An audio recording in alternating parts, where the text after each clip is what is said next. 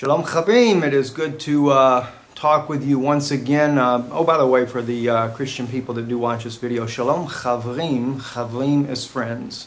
I say that a lot because there are many Jewish people that do watch these videos. You may not be aware of that, but I do get private emails from time to time, and I know that my brothers and sisters are watching this. I get them both from men and women that are Jewish from Israel.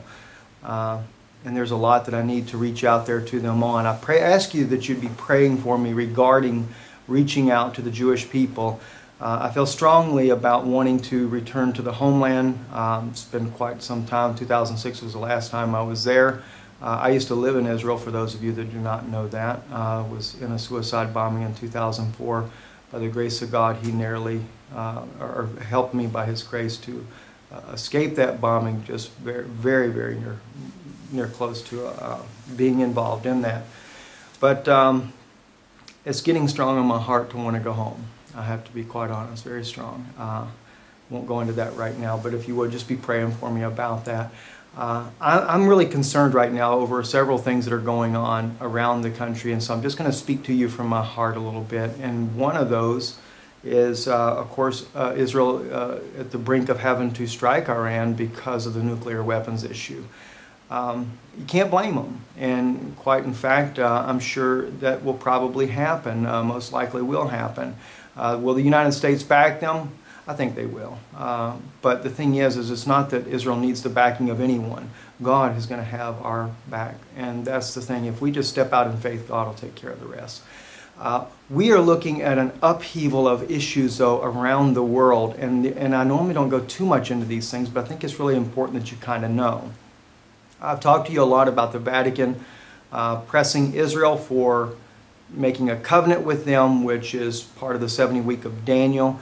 You need to read that, chapter 9, verses, I guess at least about verse 24 to 27, 28, something like that, where the prince that shall come, who would be of the people that destroyed the temple and the sanctuary, which was Titus, the Roman general, so therefore the prince that shall come, which happens to be an Antichrist spirit there, is going to be a Roman. It's just plain and simple. You can't get around that. I don't know why people keep looking to Ahmadinejad as being that Antichrist spirit, because, you know, it's a religious spirit to begin with. So just keep that in mind. It is a religious spirit. Satan always comes as a religious spirit. When Israel did not receive Jesus of Nazareth to be Moshiach ben David, there again, it was a religious colliding. They were all Jews. Jesus himself was a Jew. They all went to temple. They all went to synagogue. You have to keep in mind that you had the Pharisees, you had the Sadducees. They disagreed in doctrine. It's kind of like the Christians today. You have the Baptists, the Pentecostals, the Methodists, whatever the case may be. But you have all these different opinions out there, including Catholicism as well. You have the president, or excuse me, the gentleman running for president, Mitt Romney, who is a Mormon, which the Mormons do stand a lot for Israel. But I do want to mention to you, don't let Satan pull the wool over your eyes. And I definitely do not support Barack Obama, although Barack Obama has done a lot of good things for this country. He's done a lot of bad things as well. It's what we always find out with presidents as they come and go. The only president, I think, in the United States that has really taken a true stand with Israel was Richard Nixon, although he was impeached. Kind of sad that that happened, but he's the only president of the United States that took a mighty stand with Israel without politics in mind, and that was when Prime Minister Golda Meir called him in the middle of the night and asked for his help. And President Richard Nixon made the comment that when she was talking to him, he remembered the words of his mother when he was a child, that she told him, one day you will come into power. And when you do, you will have the opportunity to do something for Israel. And whatever you do, son, do not forget them when that hour comes. He said he remembered those words when, oh gosh, I just feel God all around saying that. He remembered the words of his mother when Golda Meir was talking to him. And when she finished, he asked her, what could I do for you? What do you need? And it was the largest shipment of arms overnight ever in the world's history, from what I understand. God bless that man, and I believe he has passed on now since then. But I really believe that God we'll never forget Richard Nixon. So anyway, just let me say this to you, though, about Mitt Romney. Mitt Romney, he's a Mormon. I know a lot of Christians begrudgingly are supporting him because they figure it's the worser of two evils. We look at him as being a supporter of Israel, but he is for a two-state solution, just like Barack Obama is.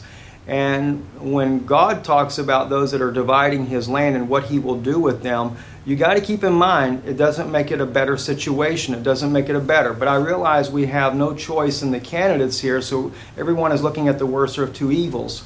And that being, even his running mate, Ryan, is also a great concern for me as well, because I think that the blinders are being pulled over our eyes when we're looking at this, because you're thinking, well, they're Christians and everything.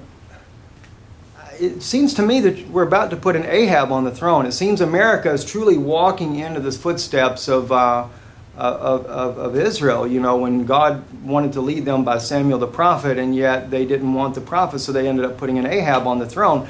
But granted, I mean, I can understand the frustration of the people that vote. I'm a registered voter as well.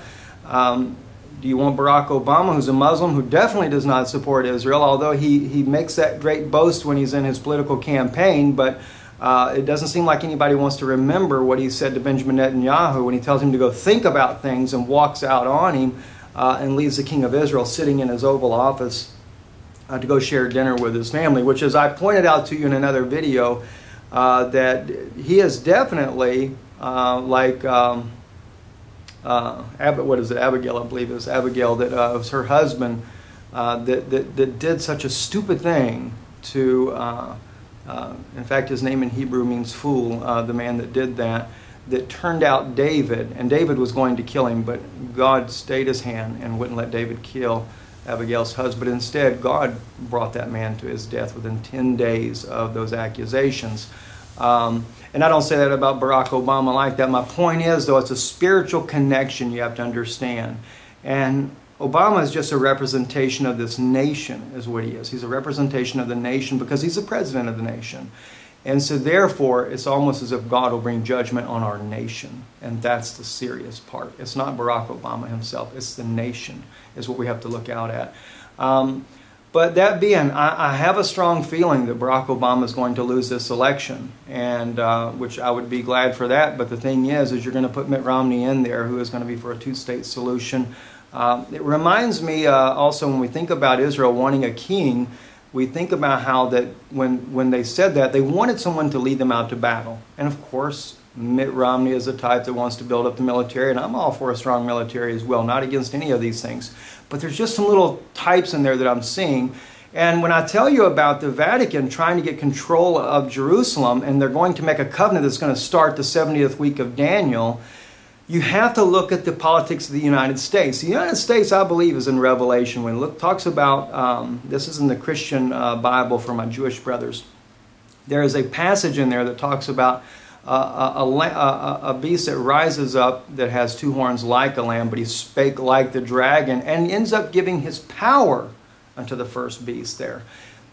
That to me is definitely going to be when someone's got to come into power. And I believe Obama could have done this easily, but Mitt Romney, I think, may end up doing the same thing, handing over our military strength to the United Nations. How they may do that, I know we're already kind of linked in with the United Nations. The United Nations is basically ran by the Vatican. They're in the background running this whole system here. And that's what they want to do with Israel. They want to bring the United Nations in to quote-unquote maintain peace there. And Israel's going to consent to this. And when they do, that's what's going to bring all this turmoil around the world. And with Paul Ryan being Mitt Romney's running mate there, it concerns me because he is Catholic. Not that he's not a good man, and please understand me, with Mitt Romney as well, and with Paul Ryan, I don't say these are not good men with good intentions, but you have to understand there's something going on in the background that neither of these men really realize what's going on. And it's spirits, it's a spiritual warfare, and Satan is trying to get all of his men into position to be able to dominate this world. You know, Satan wants you have to understand, what is it in the Christian Bible? I think it's 2 Thessalonians, if I remember right, where it talks about that he would be in the temple of God, worshipped as if he were God, exalting himself all that is above, that is called God. Now this is talking about that, the Antichrist that comes in the end. So Almagina is not going to be your Antichrist, nor anyone like him, nor any Muslim like him, because he's going to sit in the temple of God, to be worshipped as if he were God.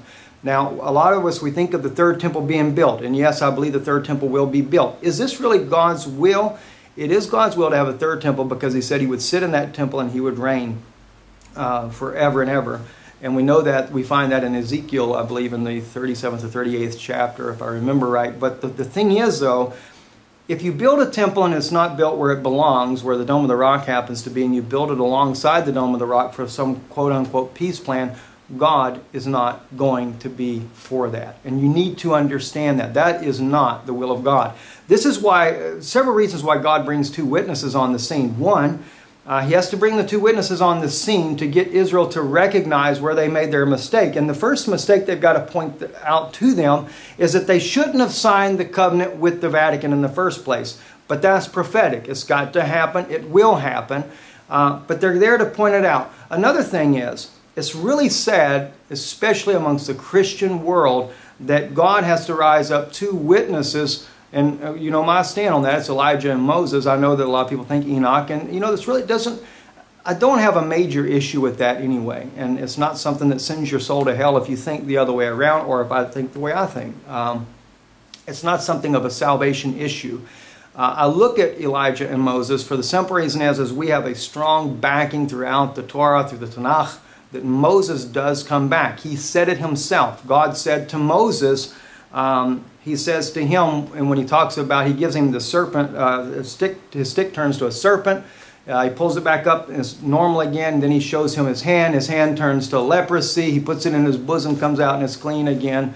And then God says a very strange thing to Moses. He says to him, if they do not believe, or excuse me, something like, I'm just paraphrasing, they may not believe the voice of the first sign, see, but they will believe the voice of the latter sign. Now that's obvious that he's not talking about the two natural signs, because now he's talking about a voice of a sign, and then he goes on down and he reiterates that. If you would check it out, that's over in the book of Exodus, Shemot, I believe it's the 3rd chapter, when God meets Moses at the burning bush. But the point is that God shows that they're going to believe the voice of the latter sign. And yet the natural signs were never convincing enough for Israel. There still was doubt. They went into the wilderness, 40-year journey. Every one of the original ones died off. So they never really believed the voice of the first sign. Moses was that voice. He was a voice for God. And we have, in the latter days though, God said that they would believe the voice of the latter sign. So, and it's kind of ironic that he says voice, because it makes me think about when we look at Elijah, and the spirit of Elijah went from Elijah to Elisha. And when he parted the waters and stuff, the children of Israel said, does not the spirit of Elijah rest on Elisha? So it kind of makes me wonder, these two witnesses, are they anointed with these spirits? Because even God points out the voice of the latter sign. We also have where Moses, after the Egyptians are dead, he says in Shemot 14, Exodus 14, that I will sing, Asherah Ladonai Ga'aga'o, I will sing unto the Lord that he has gotten victory over the horse and his rider. Now, the thing is the event's already occurred, but now Moses is showing that a future event, that God is going to get victory over the horse and his rider. A singular horse, a singular rider. So this event has not been fulfilled as of yet. And Moses says, I will sing, Ashirah. Okay, so we know, even our rabbis knew that Moses would have to come back, and they believe that to be in the Messianic age, which is the age that we're coming into. So here, getting back though to what I was telling you, it's a shame though that God has to send two witnesses. Why? Because the Christian people of today, the Christian churches, I should say more so, have gotten all these different religions and stuff. You're not witnessing to Christ the way you should. Now, there's many good Christians in all of these churches, many of them, and I know they are, and many of them know. It's all like almost like what else can I do? You know, you're kind of in a situation like you know what you're in is not doing right, but you're just tolerating it, and I understand that. But God raises up the two witnesses because He can't get it out of denominational systems, and they will come and witness Jesus Christ. So when you take all these famous evangelists like Perry Stone and other ones like that, Grant Jeffries and even my good friend Chuck Missler, these are great men, wonderful men, and Israel loves these people. But the thing is they come with doctrines that much of their doctrine may be right, and I don't say that against that. There's a lot of the doctrines that they have that are right. But everybody it's almost like they're trying to get a feather in their hat. I want to be the one to win the Jews to Christ so we can say the Methodists did it, or the Baptists did it, or the Presbyterians did it, or the Pentecostals did it, or the, you know, all these different names, Church of God, and so on and so forth. And now that some of them are just saying, well, we're non-denominational, but yet, you know, I know personally that many of them, they're linked to denominations. You guys have, as much as you know the book of Revelation, know that great whore, they made an image into the beast. You know, that's your World Council of Church joining in with it, and you're going to allow the Vatican to make a peace agreement with Israel, and it's going to look good. The man will probably win a Nobel Peace Prize when this is actually done. Yes, they will build the third temple next to the Dome of the Rock. That's true. They're going to do that. Israel is going to lose Jerusalem, the East Jerusalem at least. So part of it they'll probably still get to keep, but they're going to lose East Jerusalem because the Vatican is using the Palestinians. And you Palestinian people, many of you guys out there, some of you Christians in fact, are falling hook, line, and sinker for this. You're just a puppet for the Vatican to use you so that the Pope can get that temple for Israel there in order for him to get in there and to sit in the temple of God to be worshipped as if he were God. I don't see how else you can see it. And the elections that are coming up, I think Mitt Romney's going to win. And I don't say that for a great thing either, because believe me, he's going to be for that splitting of Israel. He's going to be for the Vatican getting the temple there. That's why he's got a Catholic running mate. And Glenn Beck, I've always admired Glenn Beck for his stand for Israel. And as I watch him on the television program that he has now, he's out there and it was kind of interesting to me. He kept talking about we've got to get the Catholic vote. He had CV in the background of his newsroom there, Catholic vote.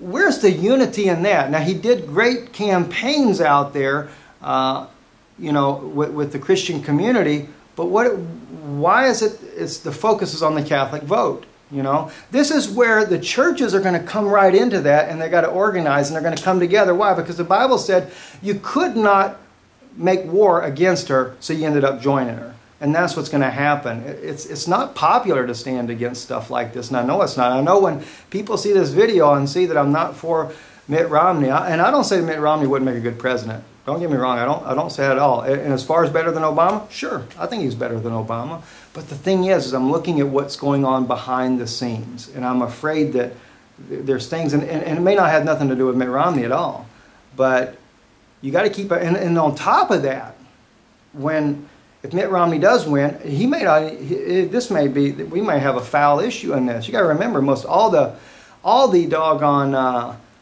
precincts for voting. Gosh, I don't know what the percentage would be, but many of those are in churches. And they want Obama out because of him being a Muslim, so they want him out. And I definitely agree with you there. Now, don't get me wrong, I do agree with you there. I'd like to have him out as well. I would have rather had Jesse Ventura for president, personally. At least I'd have felt like it would have been a little bit more straightforward, more honest than what we're getting out here. But nonetheless, let me just say this to you. If Mitt Romney gets it, especially with it being close, somebody's going to call foul. I am very concerned of the unrest that will happen in the United States. It would definitely give Obama would have to bring in martial law because of it, because if the rioting begins, and there is so much talk about rioting. I told my wife long before all this chatter started about rioting, probably about a year ago, I said if President Obama does not get reelected, it'll bring a nation of unrest in this country, and I believe thousands of people will die as a result. And I definitely do not incite that. I wish the people that support Obama would refrain from such behavior. Don't let Satan put something in your mind that is not the right thing to do. And I say this to all the brothers and sisters out there that may support Obama. I mean, each person has a right to what they want to support, but I'm just afraid, though, that this is what's going to happen in this country.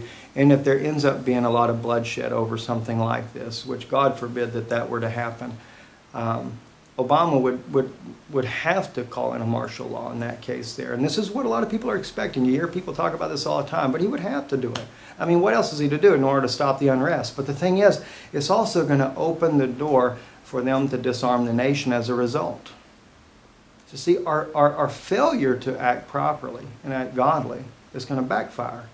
And we're just really in a serious situation, friends.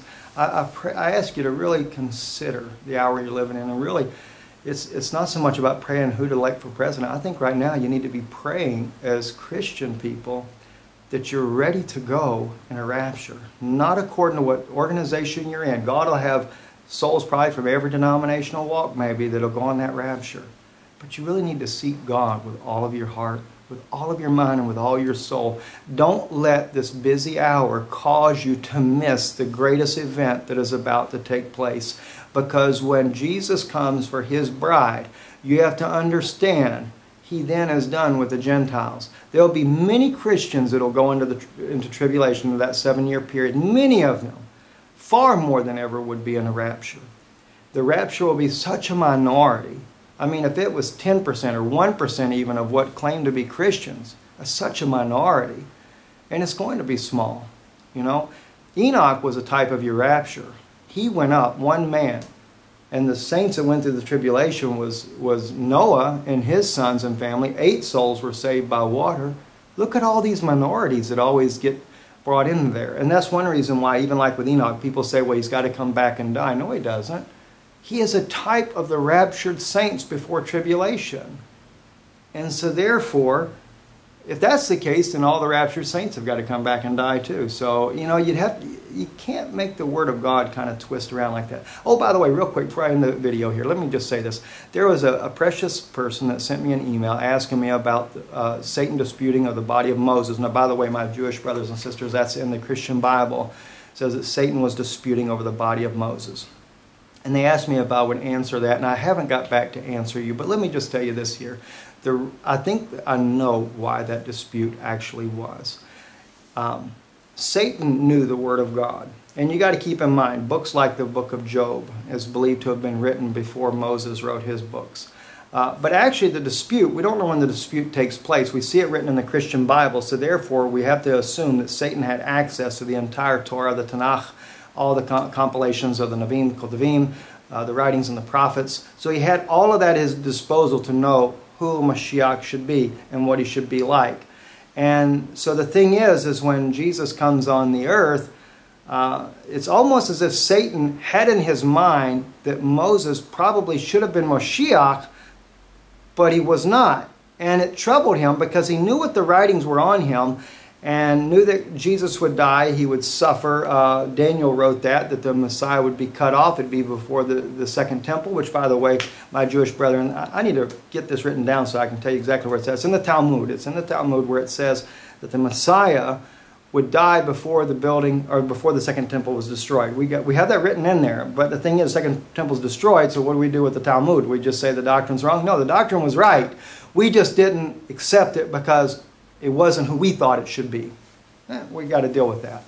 But nonetheless, Moses, though, he dies, but there's no body. And see, Satan is the death angel. So he is the one that has the right to escort that body back to the dust of the earth, according to the curse.